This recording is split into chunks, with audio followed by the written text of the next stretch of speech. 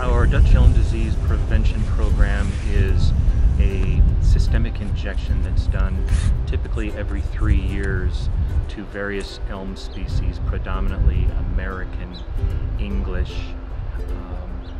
The types of elms that we treat are those that are very important and prevalent in people's landscapes. The disease itself is a vascular wilt caused by a beetle that upon its feeding transmits a fungus which cuts off the circulation of the tree, causing erratic dieback and ultimately death of the tree. If at any time as we explore our landscape something doesn't look correct, or you have concerns regarding the overall appearance of your plant material, feel free to give us a call at 1-888-SWINGLE or myswingle.com.